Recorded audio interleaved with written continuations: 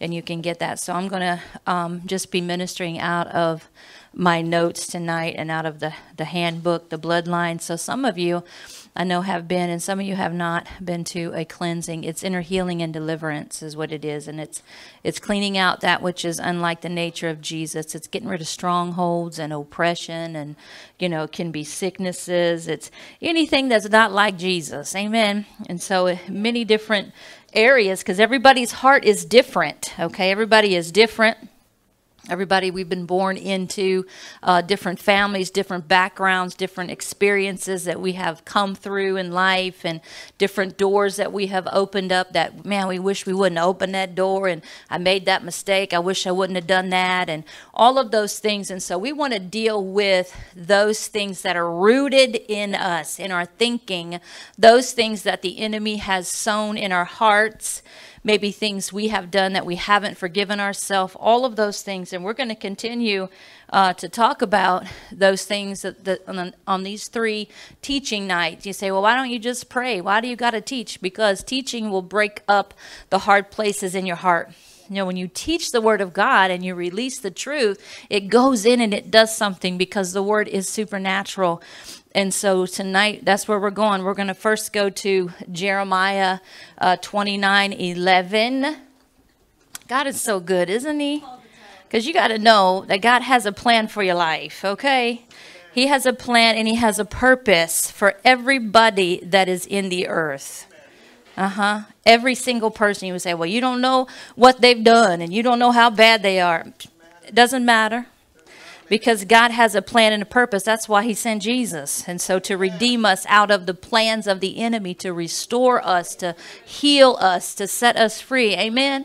So every single one of us, we've all, if we're born again, we've been redeemed. We've been set free, and our spirit is one with God, but our mind, our emotions, our will, our mind, our heart, those things God's going to restore on this week, and he's going to put people back together. Amen.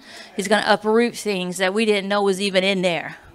See, God knows the root cause of why we are what we are, why we think the way we think. Come on.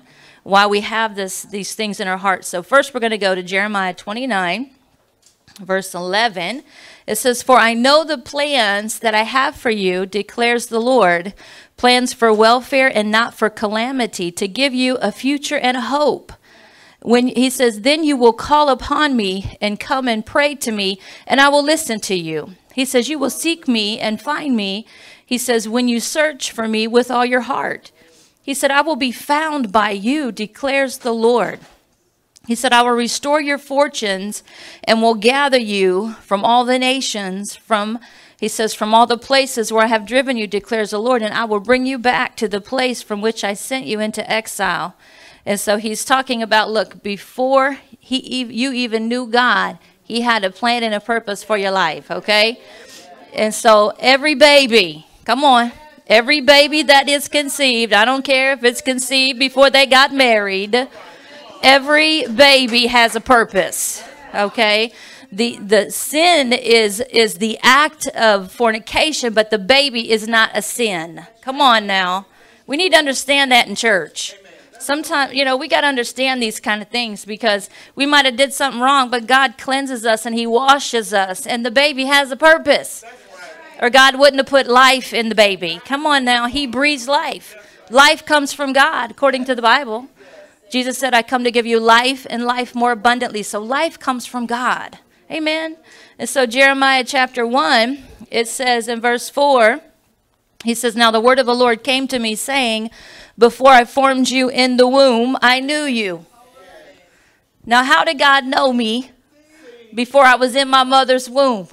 How did he know me? I wasn't even here yet, but yes, you were. Because it says in Ephesians that we were in God. He predestined us as sons. We were in him before the foundation of the world. That means that God thought about us. That God wrote a book about us, according to Psalm 139, that God predestined us to know him.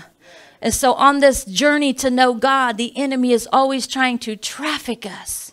He's always trying to sidetrack us. He's always trying to get us off course somewhere. But the truth is, God has a purpose and a plan for everybody in this room. Everybody that's alive right now. Even those ones you think can't be saved. Yes, those ones. He said, before I formed you in the womb, I knew you. And before you were born, I consecrated you. I have appointed you a prophet to the nations. And then I said, this is God speaking to the prophet Jeremiah. He said, then I said, alas, Lord God, behold, I do not know how to speak. I am but a youth. But the Lord said to me, do not say I am a youth, because everywhere I send you, you shall go. And all that I command you, you shall speak. He said, don't be afraid of them. He says, for I am with you to deliver you, declares the Lord. He's still saying that to us today. He's still saying to us today, because the word of God is living and alive. It's active. So that word, even though it was written all the way back in the Old Testament and all of that, guess what? It still pertains to us today, because the Bible says that the word is alive. Amen. And so God sent his son Jesus to redeem us back to purpose, back to be connected to the Father. Psalm 139. Let's read that too before we get in. This is all part of what God was speaking to me as I got off that airplane. He's like, purpose, purpose. He said, talk to him about those bloodline wars. I'm like, okay, Lord. Thank you, right? So Psalm 139 says in verse 1, O Lord, he says, you have searched me and you know me. You know when I sit down, when I rise up, you understand my thoughts from afar. He says, you scrutinize my path and my lying down. He says, and are intimately acquainted with all my ways. So he's intimately acquainted with all of your ways. Okay? He already knows what you're thinking. He already knows what you did and where you're going. He already knows these things. He's intimately acquainted with you. Even before there was a word on my tongue, behold, O Lord, you know it all. He says, you have enclosed me behind and before. You laid your hand upon me. Such knowledge is too wonderful for me. He said, it is too high. I can't even attain it. See, we cannot understand God by our natural minds. We can't figure that out. We can't figure out how we were in the thought of God before he put us in our mother's womb. We can't understand that God wrote a book about us before we even came to the earth realm. See, that's too much for our thinking. Okay, it's too much, but it's not too much when you have a spirit. See, because the natural man can't understand the things of the spirit. And so people try and figure out God in the natural, and that's why they don't serve him, because it's too much, because you can't figure out God that way. Amen? And then he says in verse 7, where can I go from your spirit, or where can I flee from your presence? If I ascend to the heaven, you're there. If I make my bed in Sheol, behold, you are there. He said, if I take the wings of the dawn, and if I dwell in the remotest parts of the sea, even there your hand will lead me. He said, and your right hand will lay hold of me. If I say, surely the darkness will overwhelm me, and the light around me will be night. He said, even the darkness is not dark to you, and the night is as bright as the day. Darkness and light are alike to you. He says, for you formed my inward parts. All right. You wove me in my mother's womb. You mean even though my parents, whoever they are, right? Sometimes we don't even know who they are. Come on, let's tell the truth. But God knew that you were being woven together. He was behind that. Okay? So he was behind that. And when he put us in there, okay, it's not just by happenstance that babies are made. Come on now. We got to understand the spiritual side of this here. We got to understand that God has a purpose, or he wouldn't have released them into the earth. Come on. He said, you formed my inward parts. You wove me in my mother's womb. He said, I will give thanks to you, for I am fearfully and wonderfully made. Wonderful are your works, and my soul knows it very well. My frame was not hidden from you when I was made in secret, and skillfully wrought in the depths of the earth.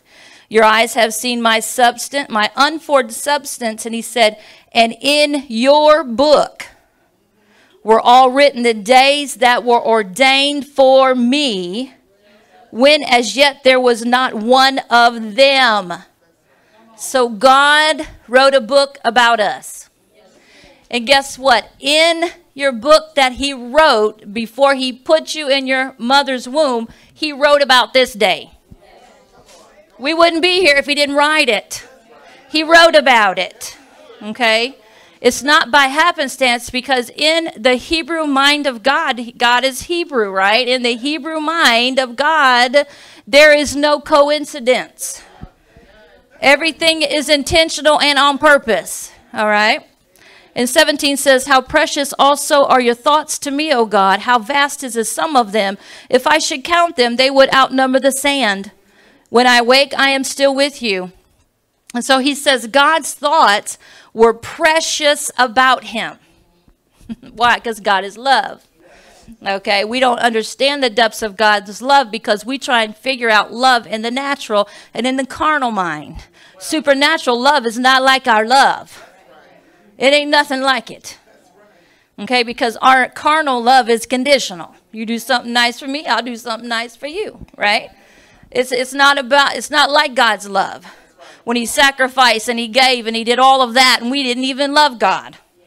He died for us, right? Before we even knew who he was. That's some deep love right there. He was punished for our sin. That's love. And he didn't do nothing wrong, nothing to deserve what he did, but God sent Jesus because of love.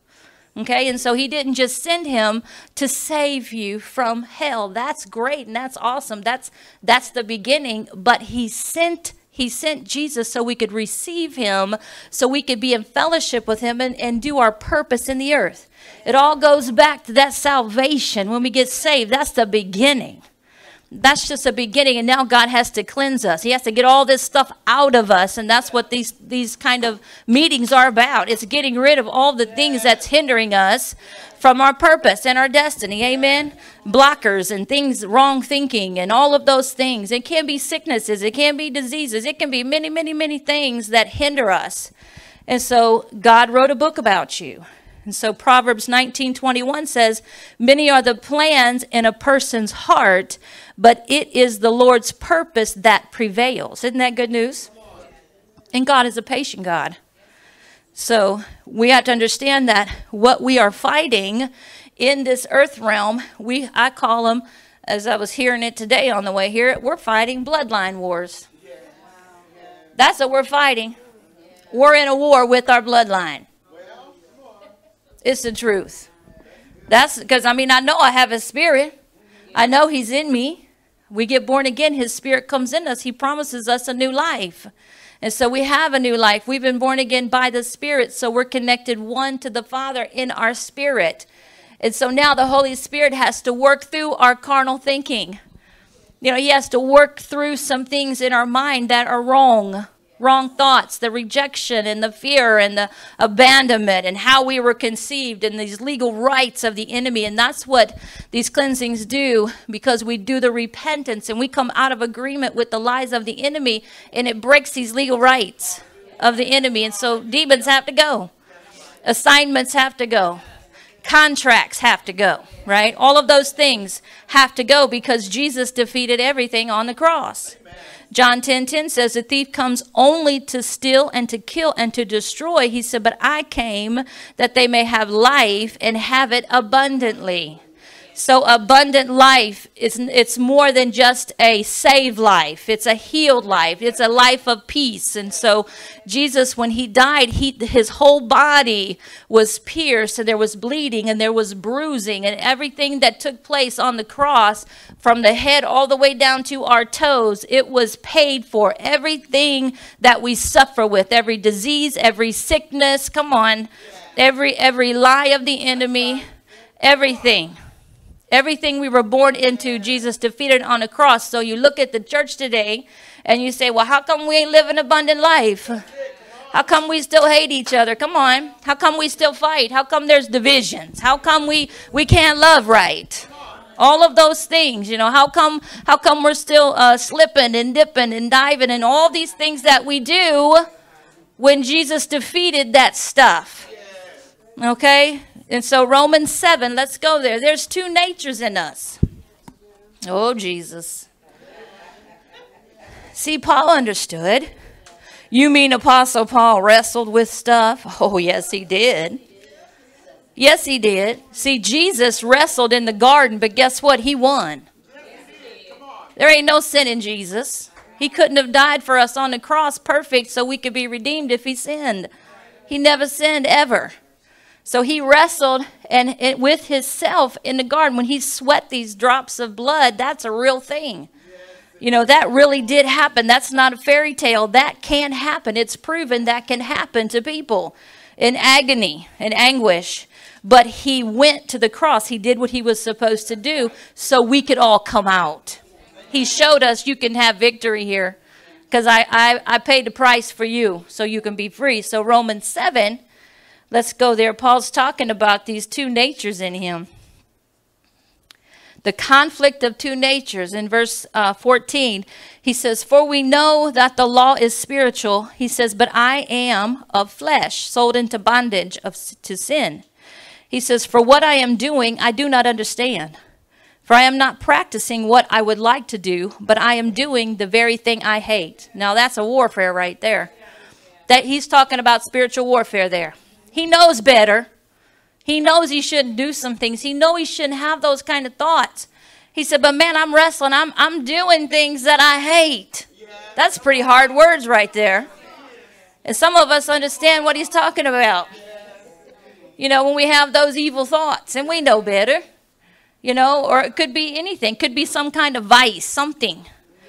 He says at 16, but if I do the very thing I do not want to do, I agree with the law, confessing that the law is good. So now, no longer am I the one doing it, but sin which dwells in me. For I know that nothing good dwells in me, that is, look, in my flesh. He's not talking about his spirit because that's holy. So when we're saved, Holy Spirit is in there. Down inside our belly somewhere is our spirit man. I don't know all that, but I know he's in there. Okay, we can't figure that out, but he's in there. We can feel him right now in our spirit. We're sealed by the Spirit of God. So you got like two people in there. Come on. You got the spirit man that's full of power. The spirit man that has every promise and every blessing. Then you got this old flesh man. And that's your war going on. You got two wars going on. And you got a warfare in there. Conflict of two natures. He says, so now no longer am I the one doing it, but the sin which is in me. He says, for the willing is present in me, but the doing of the good is not. So that means that when you're saved, you always have in you a willingness to do good. You always have the Holy Spirit desiring you to do right. Praise God for that. Okay? He convicts us when we sin. We know that. You say Christian sins. Yeah, it's called acts of unrighteousness.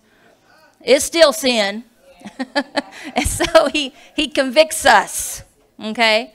Because they used to say, well, you're not a sinner anymore. No, we're not. We're a saint, but we still do acts of unrighteousness now. Come on now.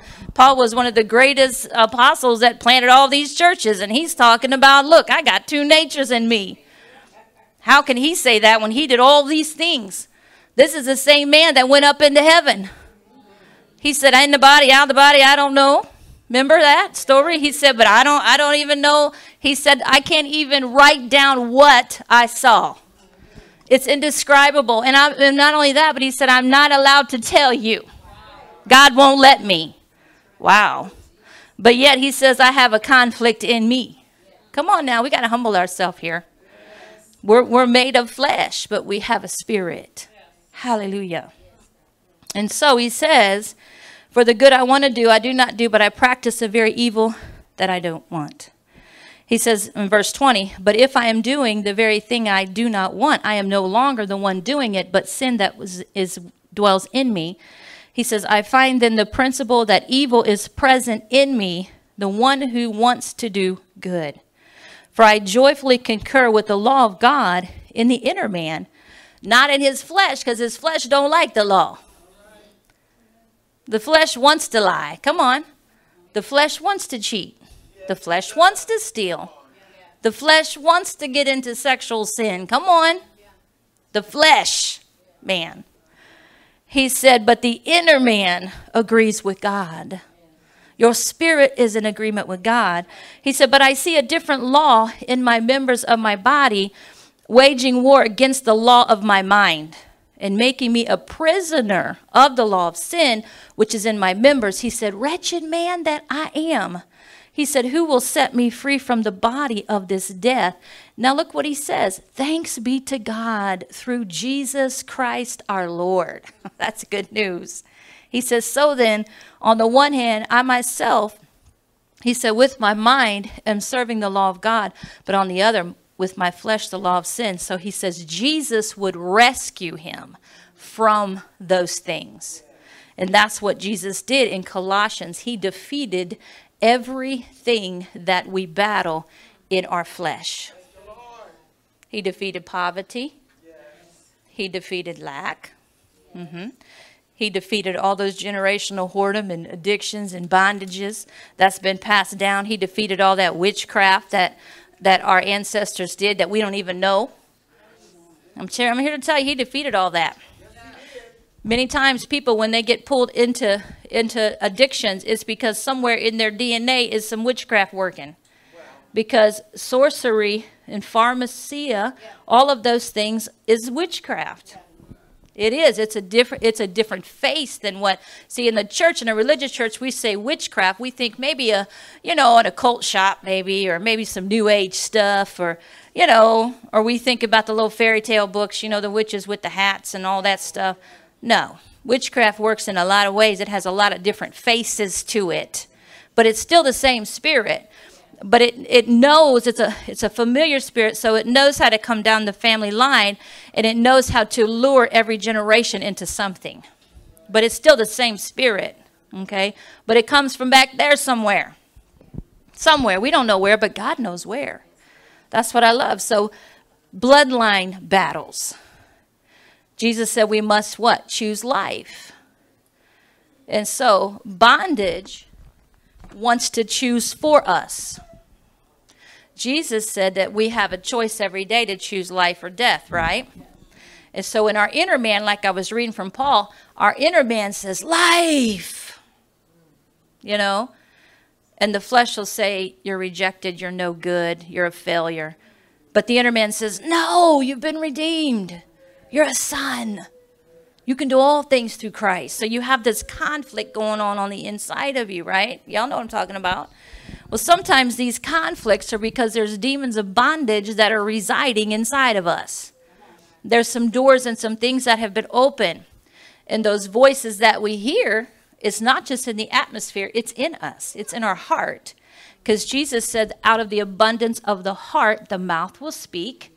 And he says what comes out of the heart are evil things, adulteries and fornications. And he lists all these things that come out of our heart, right? And so bondage wants to choose for you. It doesn't want you choosing life, okay? It's been defeated on the cross, and every spirit of bondage knows that. It says everybody's bondage is different. It could be a bondage to, let's be honest, it could be bondage to sugar, caffeine. Come on. It could be a bondage to nicotine. It could be a bondage to pornography. It could be a bondage to anything that takes a hold of my will and makes me serve him. Hate. We don't want to hate, but sometimes there's certain people we hate.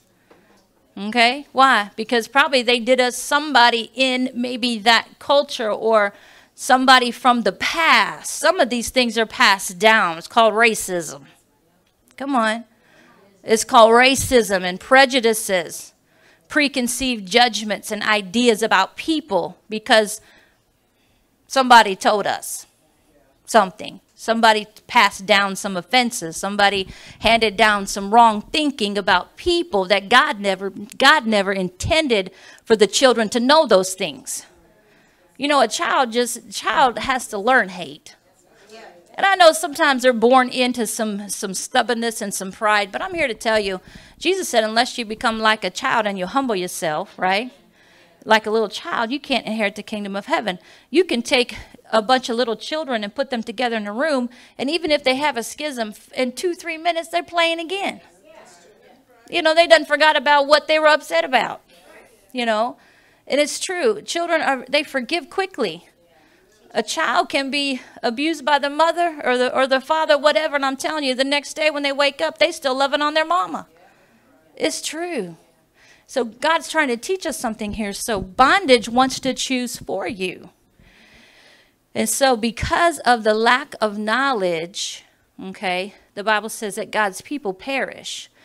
And so many people perish in bondages because they don't know they can be free. It's so true. Many people sitting in churches, you look at the statistics today and you will see so many preachers that commit suicide. That's awful. Pastors that are overwhelmed with the anxiety of the church and the people, you know, and they're overwhelmed. Situations happen.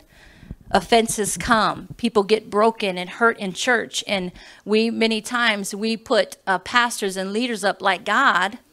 You know, and then they fail, something happens, and then we just fail too. That shouldn't be like that. They're people too. They have needs. They're a person.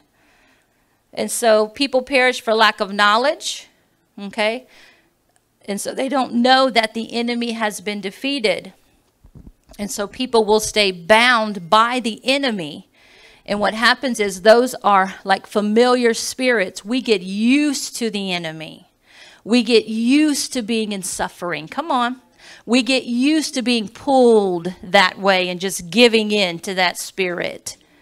We know, you know, he tells us you're going to cycle in just a few days. You already know. Go ahead and get high. You know you're going to cycle.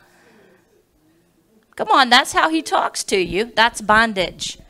You have to understand that a spirit of bondage talks to you in first person. It's true. He'll say, I want, I need, I desire. You think, well, that's my thoughts. No, that's that spirit in there. That's the spirit. I want. I'm craving.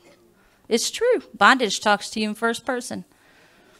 And you know it's bondage because it pulls you into death. It pulls you away from Jesus. It pulls you into things that's harmful for your body.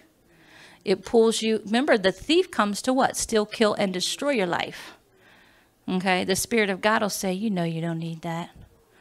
He'll say, no, don't touch that. Don't taste that. Don't do that. There's no life in that. Stay away. You know, all those things. But I'm telling you, the spirit of bondage speaks to you in first person.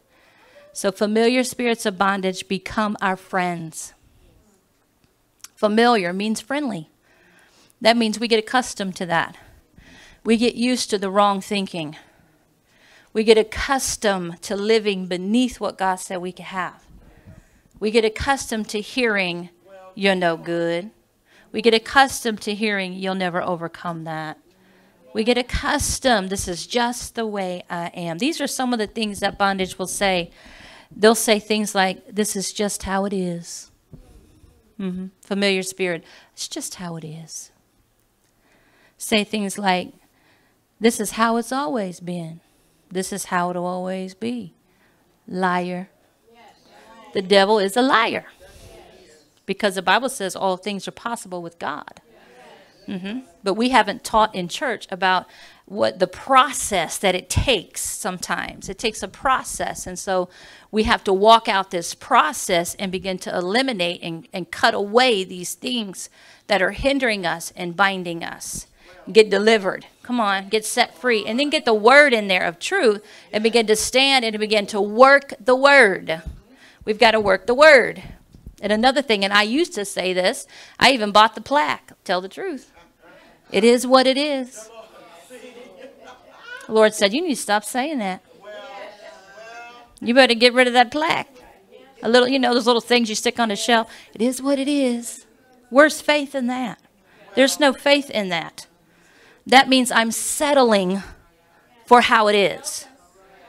I'm settling for less. I'm settling that things will always be as they are.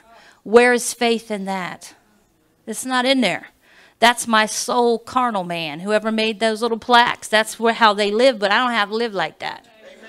So there's always bloodline battles is what they're called. So you can write that on your paper, bloodline battles. What is your bloodline battle?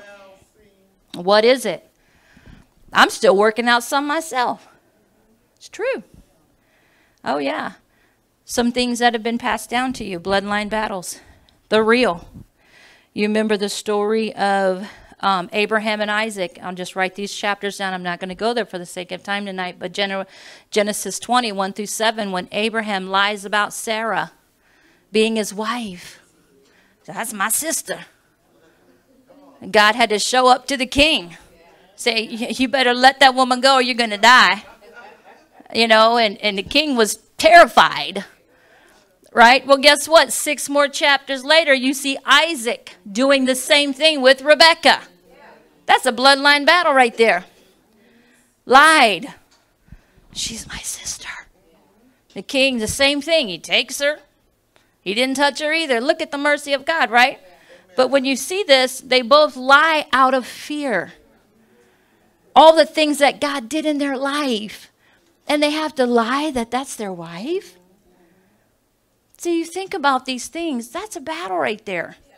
You will see cycles and patterns in God's people in the old covenant. God will show you these things that they fell into the same cycle, the same pattern as their fathers. And you'll see it when you read in the Kings, the books of Kings. It'll tell you that.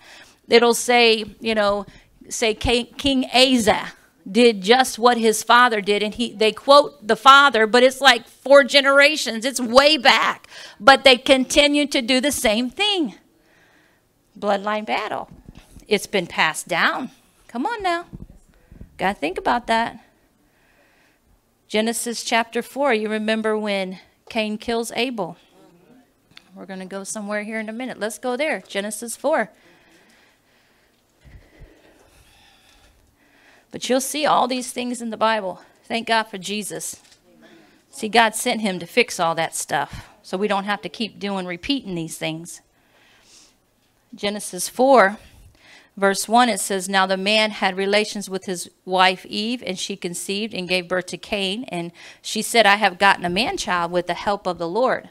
Again, she gave birth to his brother Abel, and Abel was a keeper of the flocks, but Cain was a tiller of the ground. So it came about in the course of time that Cain brought an offering to the Lord of the fruit of the ground. Abel, on his part, also brought the firstlings of his flock and their fat portions, and the Lord had regard for Abel and his offerings.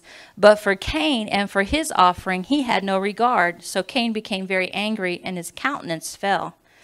And the Lord said to Cain, Why are you angry? And why is your countenance falling? If you do well, will not your countenance be lifted up? He says, if you do not do well, sin is crouching at the door, and its desire is for you, but you must master it. The same thing today. Cain told Abel's brother, and it came about when they were in the field that Cain rose up against Abel, his brother, and he kills him. Then the Lord says to Cain, Where is Abel your brother? And he said, I do not know. Am I my brother's keeper? He said, What have you done? The voice of your brother's blood is crying to me from the ground. He says, Now you are cursed from the ground, which has opened its mouth to receive your brother's blood from your hand. When you cultivate the ground, it will no longer yield its strength to you, and you will be a vagrant and a wanderer on the earth. And so Cain said to the Lord, My punishment is too great to bear. And so he says, Behold, you have driven me this day from the face of the ground. Remember, he was a tiller of the ground. And from your face I will be hidden, and I will be a vagrant and a wanderer on the earth, and whoever finds me will kill me. So the Lord said to him, Therefore, whoever kills Cain, vengeance will be taken on him sevenfold. And the Lord appointed a sign for Cain, so that no one finding him would slay him. And so then Cain went out from the presence of the Lord, and he settled in the land of Nod, east of Eden. And if you read his story, he did not build a good city. Come on now, away from the presence of the Lord. And so the bloodline battles with this, you see the rejection and the jealousy and the envy that was in the boy, okay, against his brother.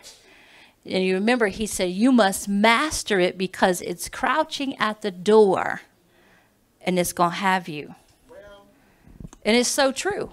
Unless we deal with those things, they come in and they traffic our destiny.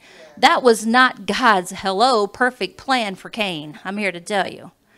But Cain made a choice to live with that. He made a choice to live with those things and to allow the enemy, which it was the enemy, allow them to traffic him. And so that is a real deal right there. And so that's what the devil does. He wants to traffic us in these areas. So we have to pay attention to how we think. Sometimes what I find is that we get used to stinking thinking. Don't we? Let's tell the truth. We get used to that sometimes. We get used to negative thoughts. We get used to the devil trafficking us. I say that he traffics us. We get used to these irritants and these things, and what you tolerate will never change. Okay? So if you just tolerate the enemy bullying you and picking on you and trafficking you and talking down to you, he will never shut up. Okay? It ain't gonna happen. He will continue to do so. So God speaks to his people just like he did all the way back in Genesis. He said, hey, why is your countenance low? Why do you feel this way? So he was reaching out to him, trying to warn him that sin was at the door.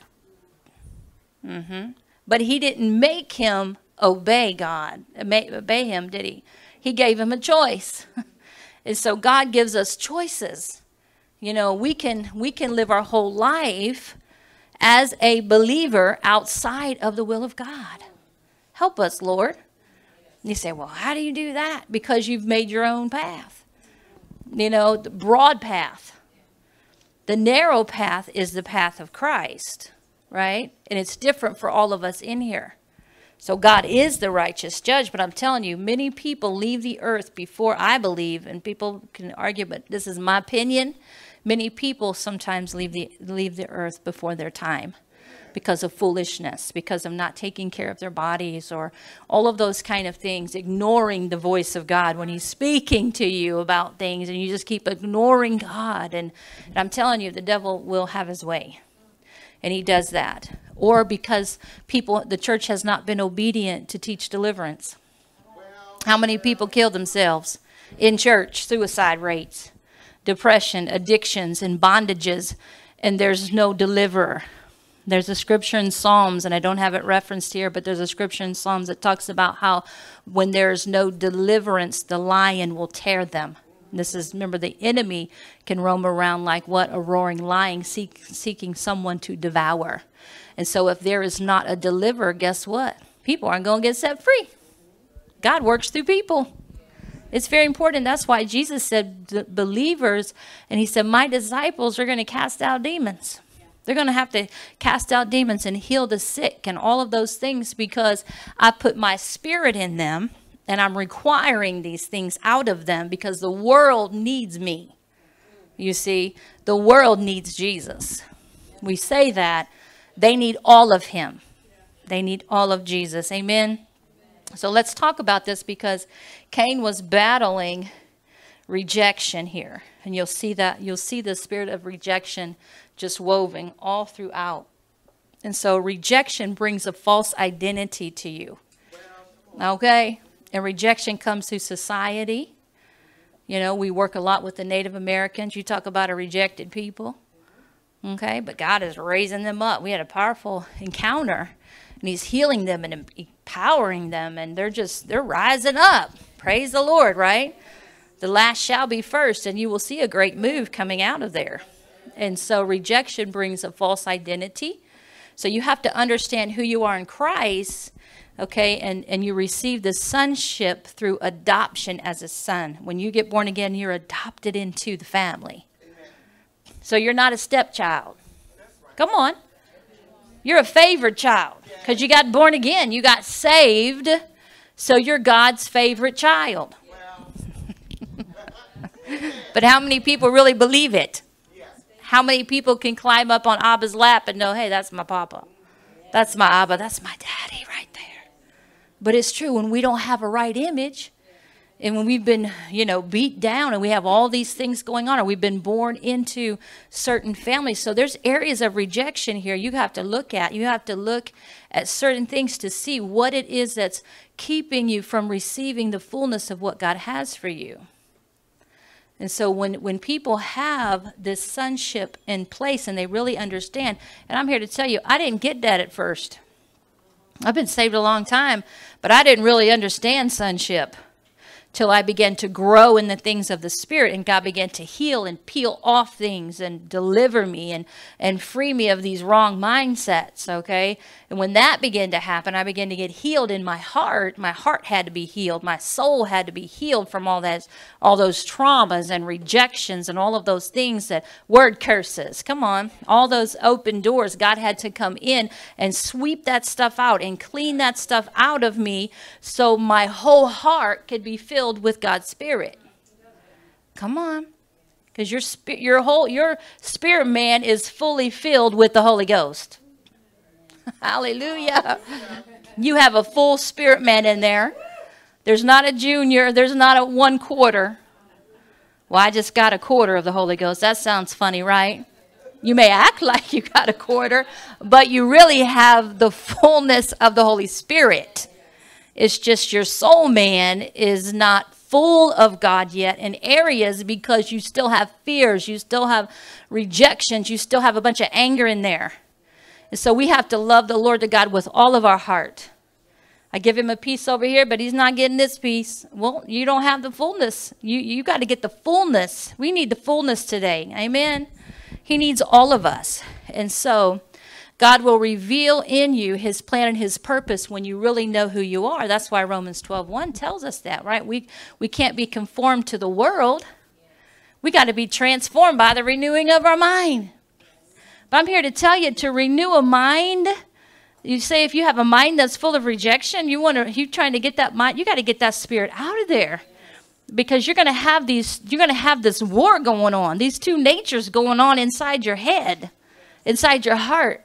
And so it's really difficult for you to be conformed as a son when you feel so beat down and rejected. Low self-esteem and unworthiness, insecurities, all these things, God delivers us out of these. And so rejection will cause you to create your own identity. Okay, and it's out of the fear of rejection. Okay, the fear of being rejected, all of that works together. Rejection, the fear of rejection, and self-rejection all works together in the stronghold of rejection.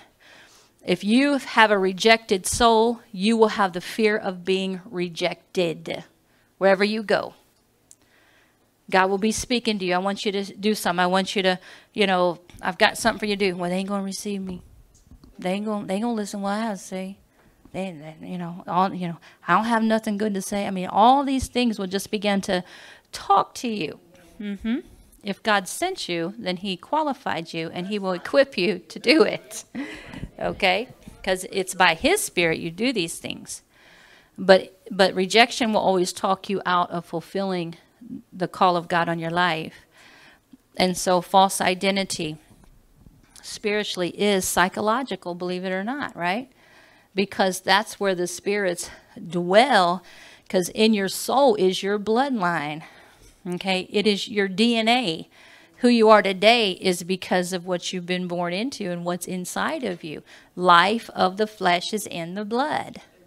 That's why you look like your parents. There's certain, you have certain characteristics. Not everything is bad, but there's some things that get passed down to us that we don't need and we don't desire. Okay, and so it comes out of the soul realm, and so it can cause a lot of confusion, a lot of things that can come from this false identity. And so when we try to take on the mind of Christ Jesus and learn of him, okay, we have to do that. We got to take on the mind of Christ. So Jesus says you got to deny yourself, right? Take up your cross and follow me. And so denying ourselves means that there's some things we've learned that is not the will of God for us. There are some things that have been passed down, some mindsets. You know, and so we look at the areas of cultural traditions, okay? We see that a lot because we go into different cultures, and so there's cultural traditions that have been passed down in cultures that is not the mind of God. It is not the mind of the Spirit. It is a cultural mindset. Some cultures, women aren't allowed to speak. It's true. Come on now. Sometimes they're beat down. That's wrong. And so that what does that do to them? Women causes a rejected soul. They're chained up in bondage, right? And so that's an area, cultural traditions. That's just one example, but there's many things that get passed down. Your biological families, they play a huge role in who you are today. It's true.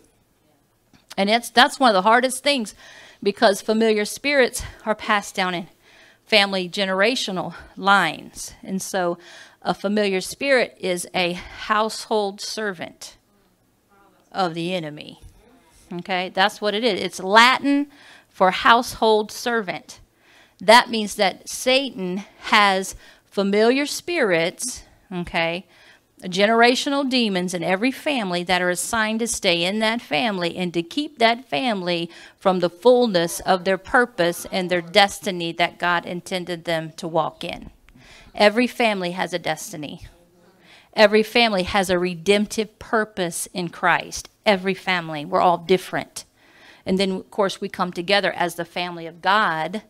And so even in our natural families, I'm telling you, I feel the Holy Ghost so strong. It is so true that every, you know how in the world they have these, the clans, right? They, you're from we're from the Connell, Mary George, so the Connell clan, and then you have the Adams clan and all of that. But you go all the way back, you'll find in the world that, the coat of arms and different things that they were strong in.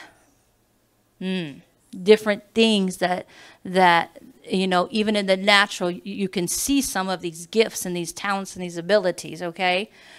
So when we come into Christ, we come in through the Spirit of God. God uses these things and just expands them, and he uses them for his glory and for his purpose. And so the devil comes to pull us out of the plan of God through the unredeemed part of them. It's true. The unredeemed part. And so sometimes you can look and you can see in this family, maybe there's a lot of, say, drug dealing or something. It's just generation that just broken drug dealing.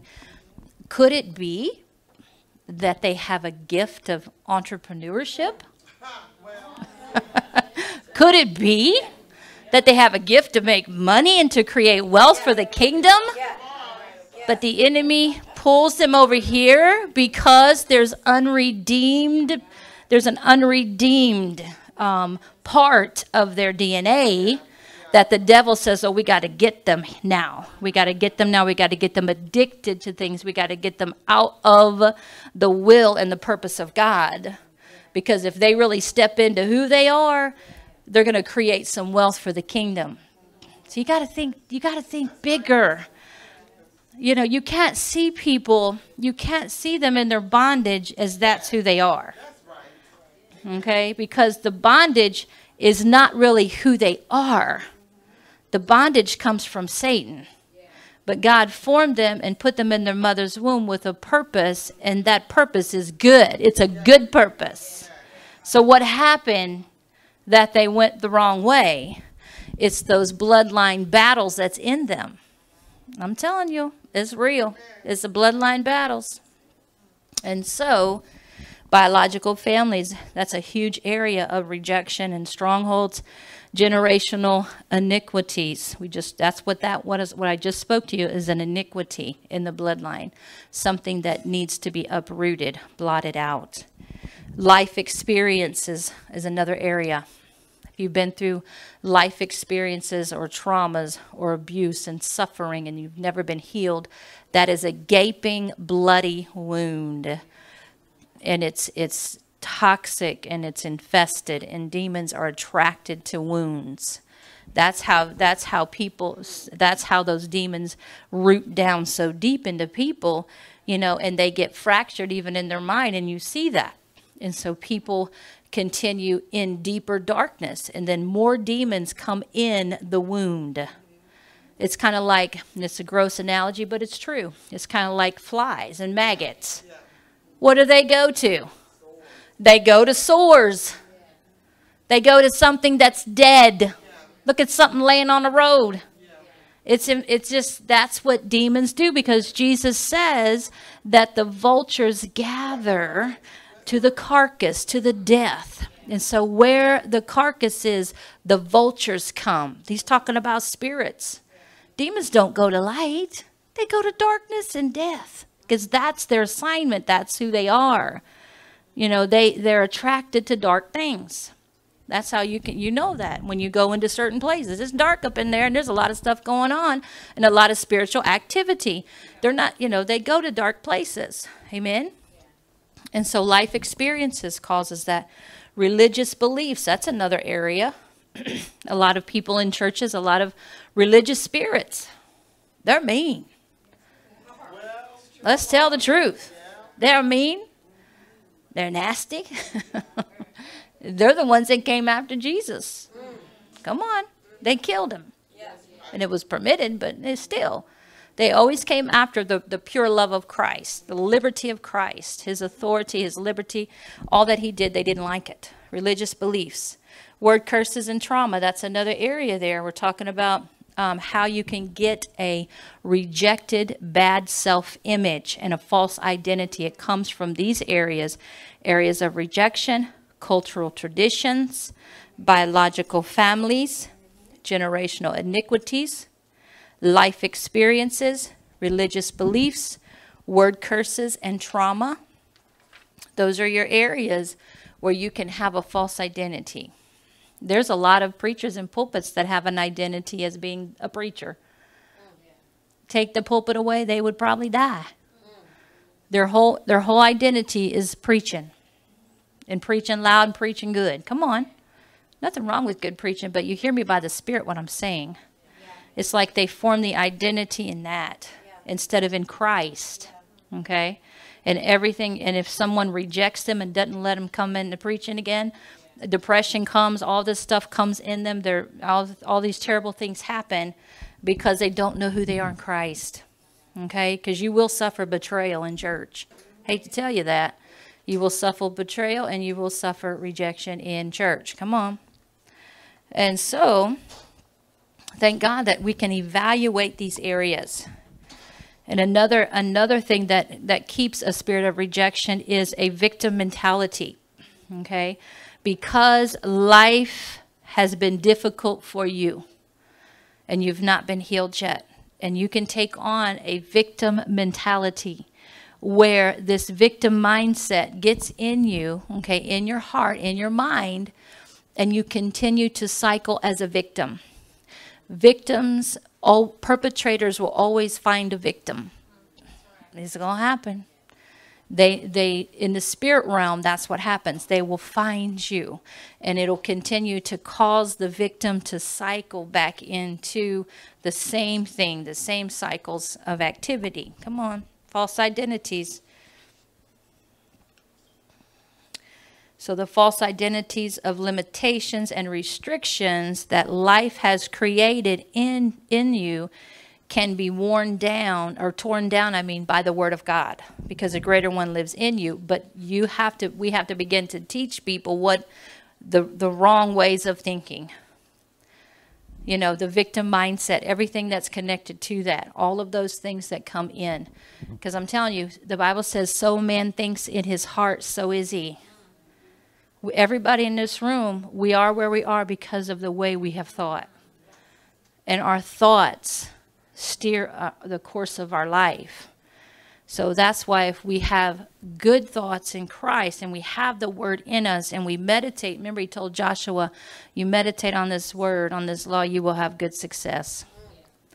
Because you got to meditate on that. You can meditate on, Joshua, you meditate on my words and you will prosper, you will have success. But if we've not heard the word and we don't know the word and we've never experienced the freedom and the liberty from the bondage of these things, it's going to be very difficult.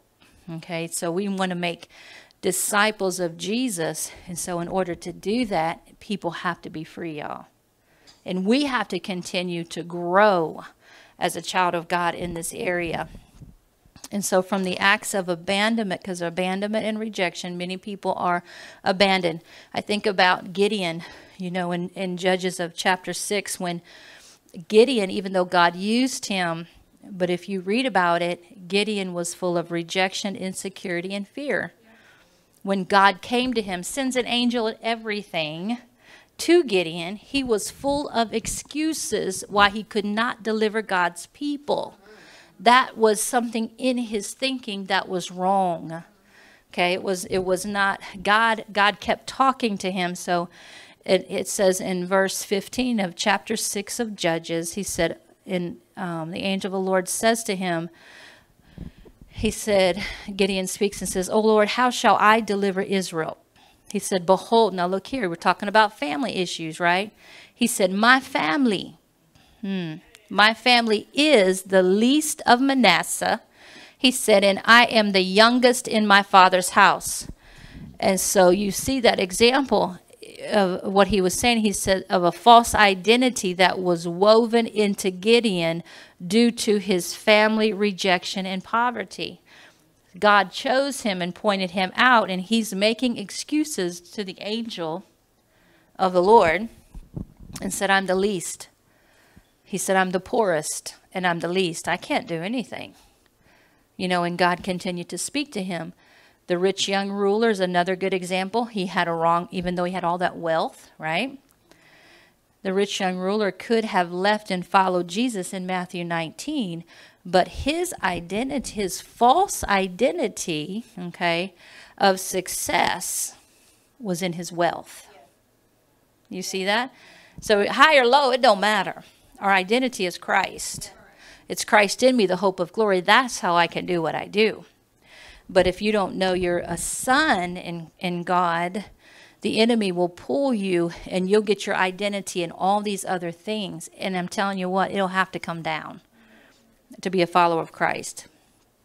And so Jesus was calling this rich young ruler to follow him and become a disciple. But instead, it says in verse 22, but when the young man heard this statement, he went away grieving, for he was one who owned much property.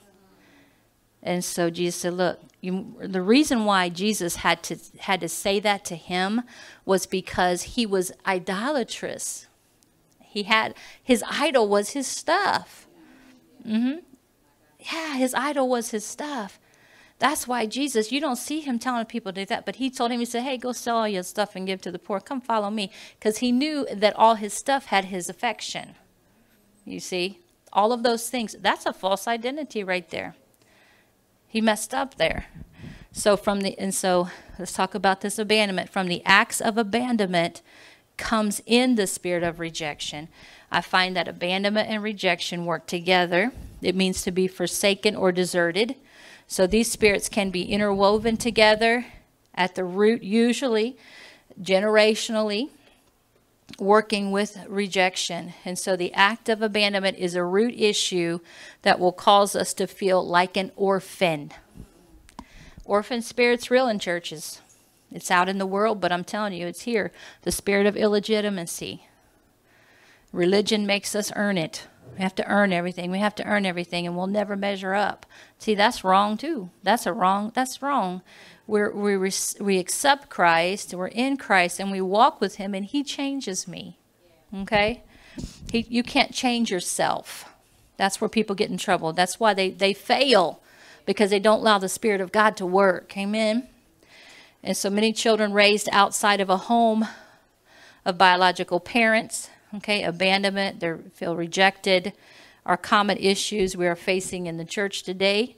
And so many absent fathers, absent mothers, you know, all those things. And there's things that happen, and we've seen it, you know, when they were out in the world and maybe they've lost their children.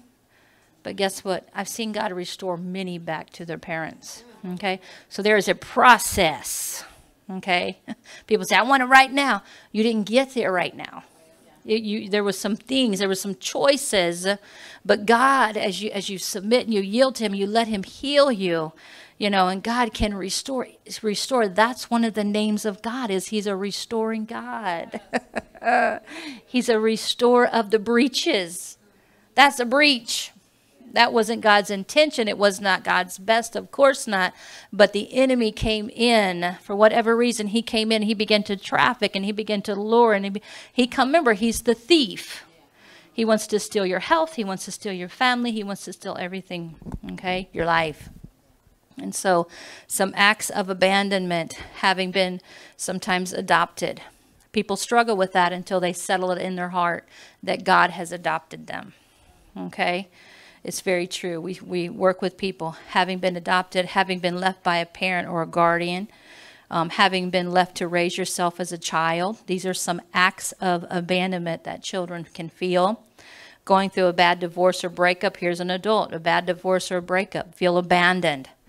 All your dreams are shattered. And even sometimes thoughts that the Lord has left you, especially when you go through a crisis. Why did I have to go through that crisis? Where were you, God? Come on now. We've all probably been through some of those things. Where were you? Okay, so that spirit of abandonment will come in. Okay, he comes in and he begins to set up and continues to speak to us and talk to us because we haven't learned that it's the enemy and how to cast him down yet. We haven't learned that, and that God's love is perfect through me. And when I go through a crisis, he's there to pick me up and to carry me through the fire. I don't die in it. Amen. Being constantly ignored by those you love. Betrayed by spiritual leaders. Abandonment. So abandonment is an act, okay? Whether it's perceived or real. Because sometimes people feel it's perceived abandonment. The parent did not abandon the child, but the parent had to work. Or there wouldn't be anything to eat. Come on. And so the child was left maybe with, a sitter a lot, or left here or left there. And the child's feeling like, right, my parents abandoned me. They just leave me here. They don't understand the depths of things. And so it takes if you're a believing parent, there's a way God will show you how to pray over them and how to reinforce that you love them.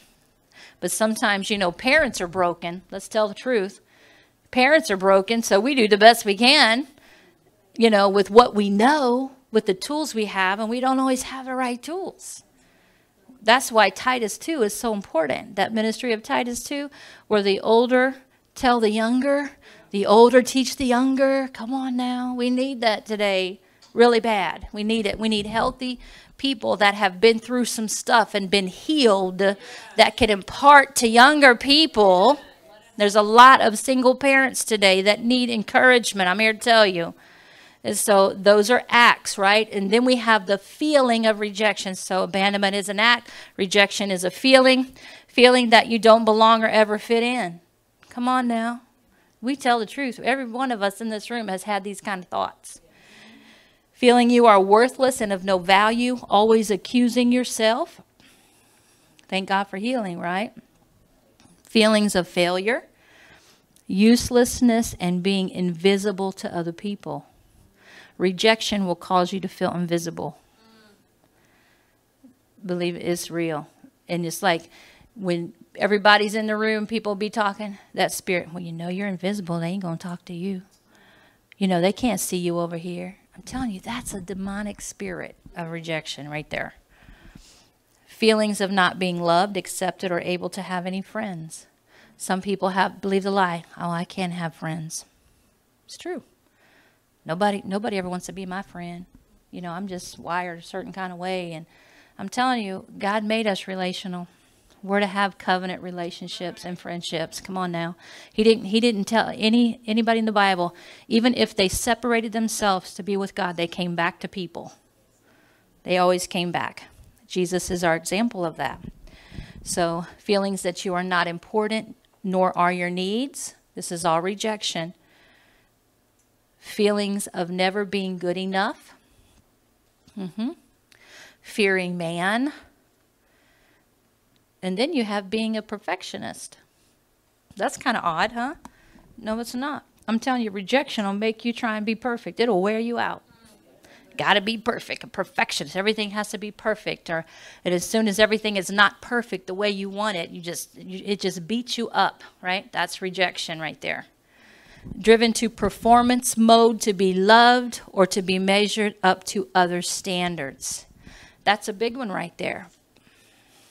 I always had to watch that one, because when you grow up and everything that you do as a child is not good enough and you can't please anybody, so you work overtime to perform and to do everything just right and to work really hard. If I work really hard, they'll receive me.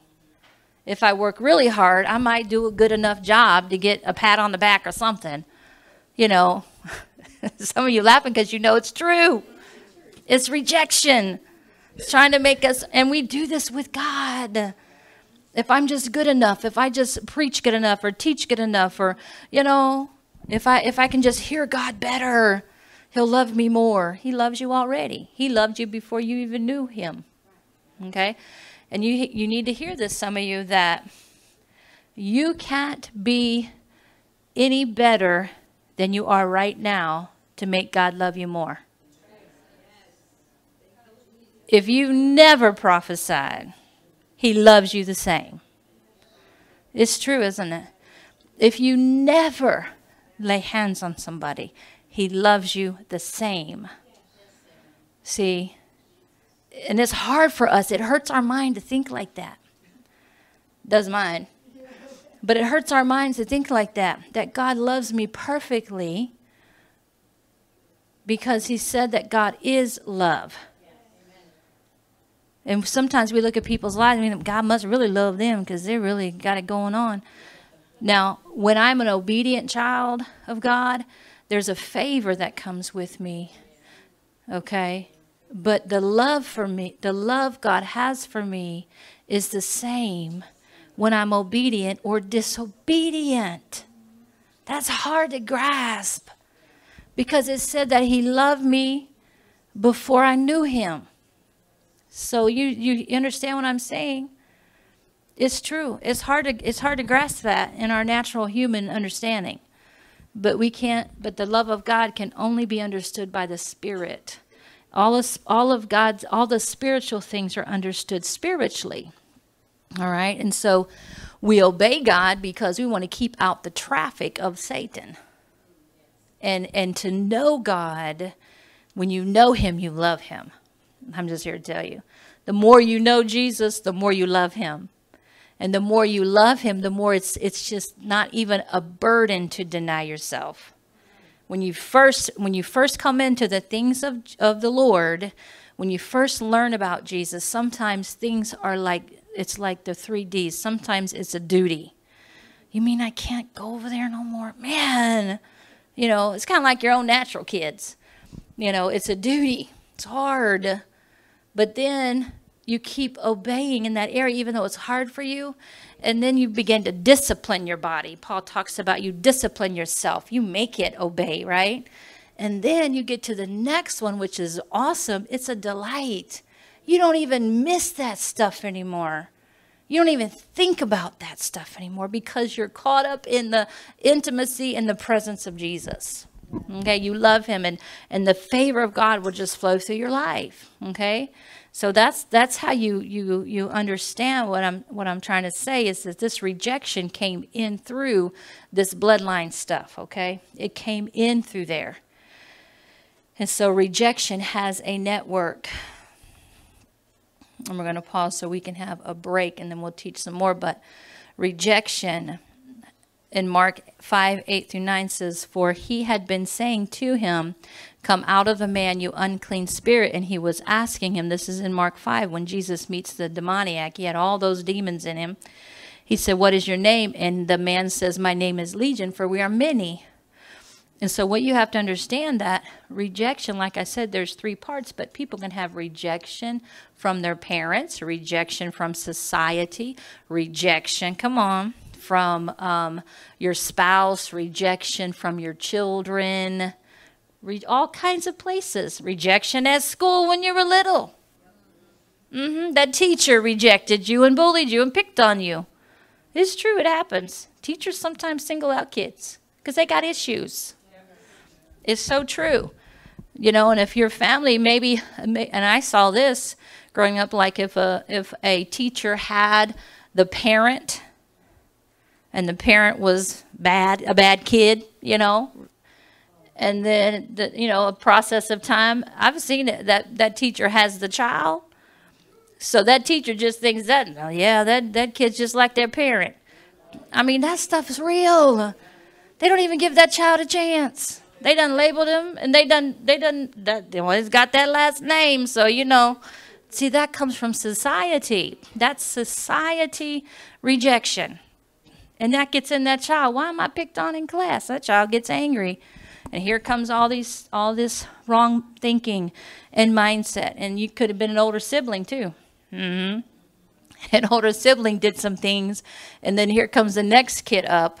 That's why middle kids have so many issues sometimes too, is because they're coming up underneath maybe a rebellious older sibling.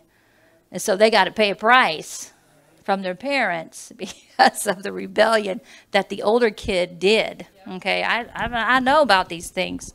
It's very real. And so, but all of that is rejection. So the spirit of rejection's root system produces a network of demonic traffic with the door of fear and pride. Okay, and we'll get into that in a minute. So you got the family root system, which is abuse, abandonment, pregnancy problems, curses from the womb. You have society, culture, peer roots.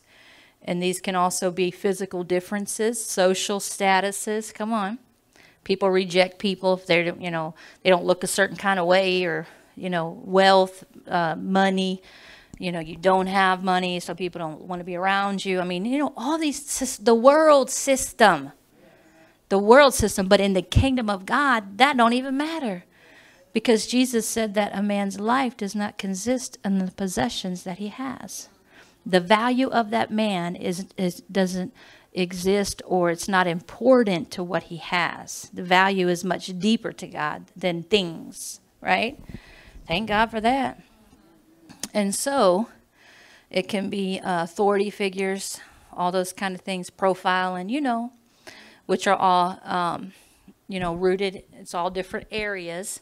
These are good examples of how this rejection root system gets in place in the heart, in your soul, your mind, your will, your emotions. And it can have multiple spirits coming out of fear or pride that will work within the heart or soul of a person. And so that is an example of how the root system works. Okay, does that make sense? Anybody have any thoughts or questions on that?